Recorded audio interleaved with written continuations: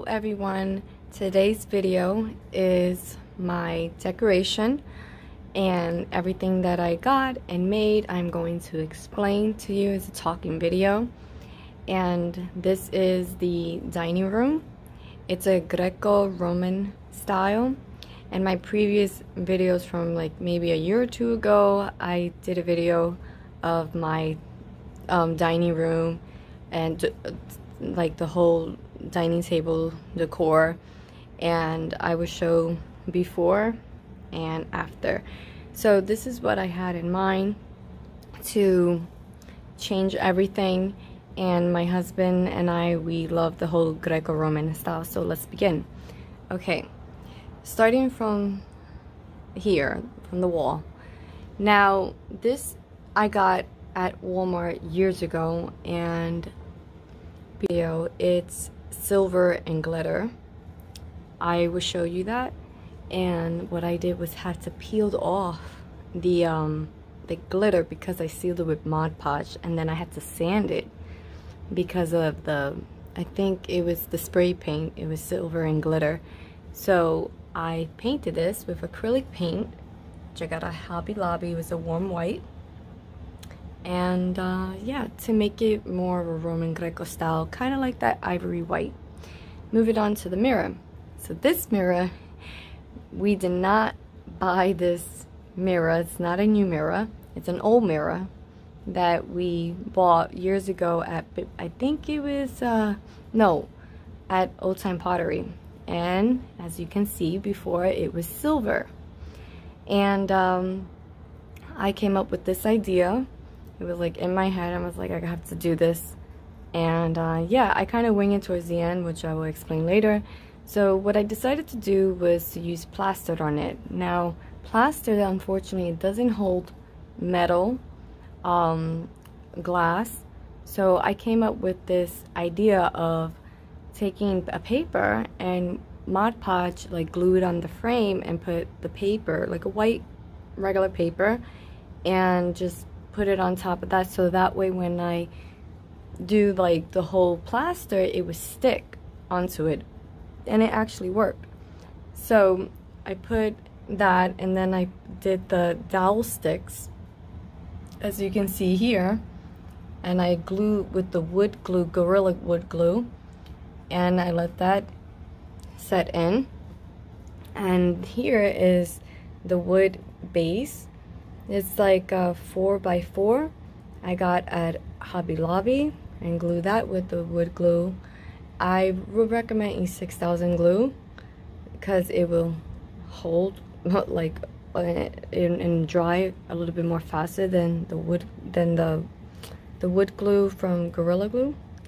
So anyways, and then I applied the plaster all over the edges and around the wood here, and on top of this, as well as the bottom of this wood base. And then once that is done and sets in, dry it. I wait like a day or two and sand it. And of course, wear your gloves, your N95 mask, and your safety glasses. So once you sand it, you dab it with water. When applying the plaster, you have to put cold water so it can activate better, and don't put too much. Like too much plaster, when it's too thick, it can dry quicker. So you gotta read the instructions in the back of the label.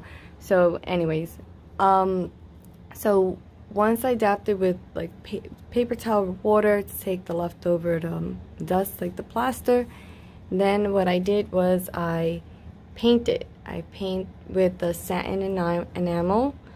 It's an antique ivory. So I gave it a good 3 coats.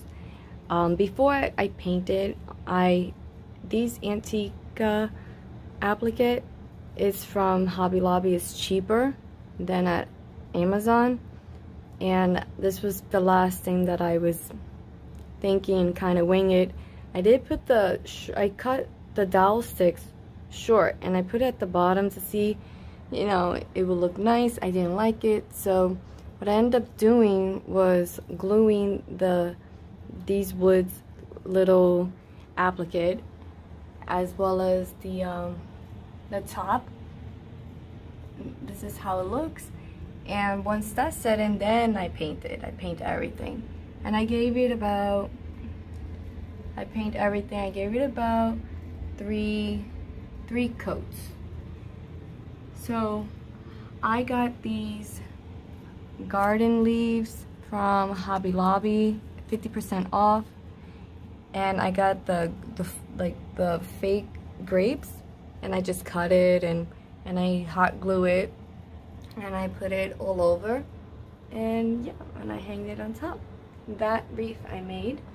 And moving on to this end table, as you saw from my recent video, and I made this with the plaster on top of the table, put the applicant, and I also put plaster there, and I sanded, wiped down, and painted. I gave it 3 coats. When I paint, I like to give 3 coats.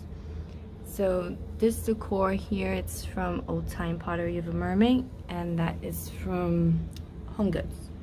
I got this round area rug at Amazon, and it was I think it was like $30.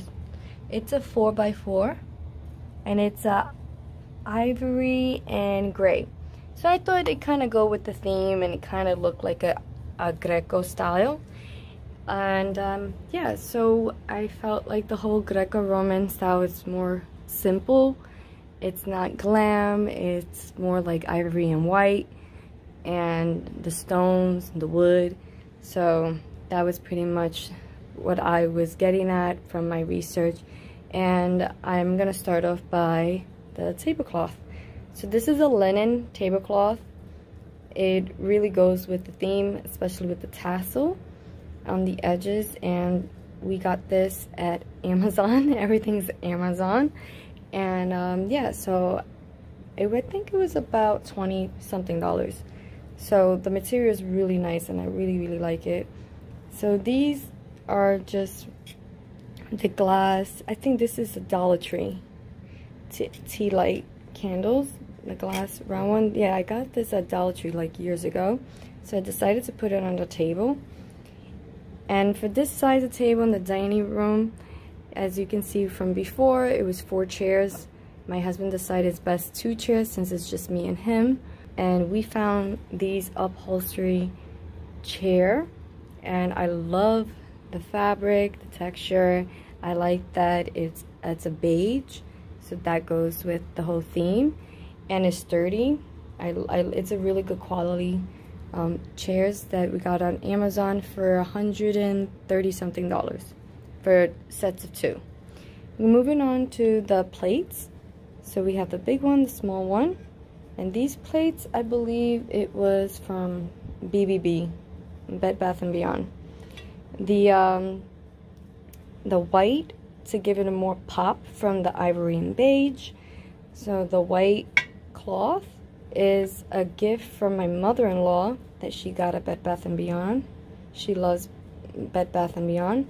And this wood napkin holder, I believe that's how you say it. So this is real wood, and it's 4 of them. I put 2 of them in the counter top over there, and 2 here. So, and that is also from Amazon. I forgot how much it cost. I think it was $14 or $16. So moving on to the center of the table, we have the sheer. It's like a sheer white. It has a little shine to it. Fabric, which I got at Hobby Lobby, and it's 1 yard. I folded it in half, put it around, and this column right here is an ivory white column from Hobby Lobby, and it was on sale. It was on sale, and we got it for about $10. So we were really happy about that. And this vine here was also at Hobby Lobby, and it was longer than this, so I just cut it, and I hot glue on the top and on the bottom so it can stay. And on top of the column is the candle that you see, and this these two are from Hobby Lobby as well. And we have the coasters. This is, I think, a limestone. It's a real stone coaster. And we also got this on Amazon as well. And I really love that because it gives it more of a feel of a Mediterranean style. So I really love that, and I like that it doesn't slide when you put your cup, and it's just nice and sturdy and doesn't get stained, and it's just perfect, and it just really goes with the whole thing. Moving on to the wall here, decor. So this was originally pure white. It was pure white. I felt like it was just too blended with the wall and the decoration on top, so I wanted to give it more of a pop, and I paint that as well, the same color paint as the mirror frame, and that is also ancient ivory color. So I really thought it looked nice, and it just gave it more of a pop, as well as the white decor. So I really like the wall mantle, so that looks really good. So moving on here in the corner, this I got it today. It arrived, it took a week to come from Amazon that I found.